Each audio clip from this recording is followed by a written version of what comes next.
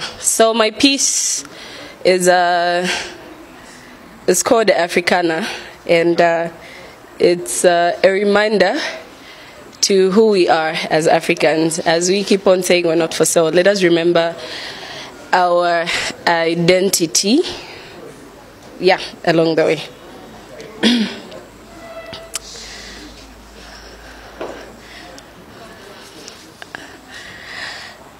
The highest bidder wanted to buy a monkey, and so his assistant gave him me. And this is what I had to say. I'm African, but I'm not a monkey, a gorilla, or a chimpanzee. Yes, we're custodians of the best wildlife. We house the most unique creatures to ever exist in this life, like the African elephant, the lion whose tribe is Judah, the cheetah and the zebra. Have you looked at an okapi or at the beauty of a mantled gureza?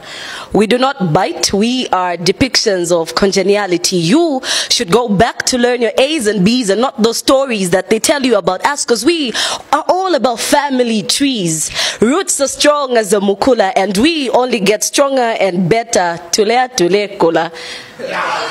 We're all about cultural diversity. We believe in unity. The spirit is Ubuntu. Fueva ishibo tuntu. We hail from the land of the sun. We are natural bred warriors. We are children of the deserts, the savannas, the plateaus, the mountains, and the valleys, the keepers of our grandparents' stories. If Wakanda is something new to you, we have lived our lives with the spirit of a Black Panther. This blood, this is the blood of Shaka. This soil, this is a soil which birthed greats like Utatama Diva, and we cannot run away from the great musicianship or the unique artistry of legends Lucky Dube, Oliver Mtukudzi, or Paul Ngozi. Africans.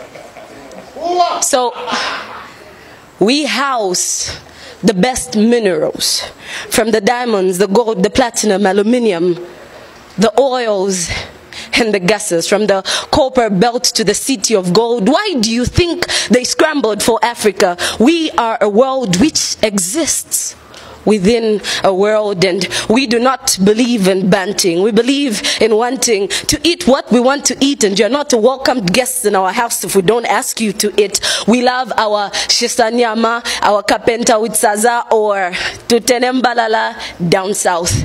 Our jollof rice and the goosey soup in the west, our posho in the east, and we go all the way up north to Tesco Shari in Egypt. We are professionals of cultural, colored cuisines, as colorful as our clothes, as we cover ourselves in our dashikis, our kente, Ankara, or colorful chitenges, as we do not forget to wrap ourselves in our beautiful head ties, as we carry our pride with us. After all, we are the birthplace of civilization. We're not the forces of a sunken city. You called us a dark continent. We're not a dark continent. We are not made of darkness, and our climax is not on a dark night. We are Batman.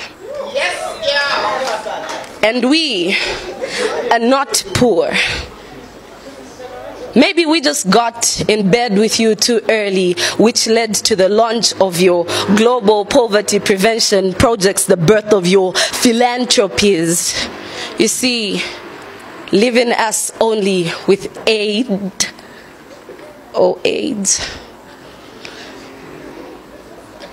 Who needs chains for the 21st century slave?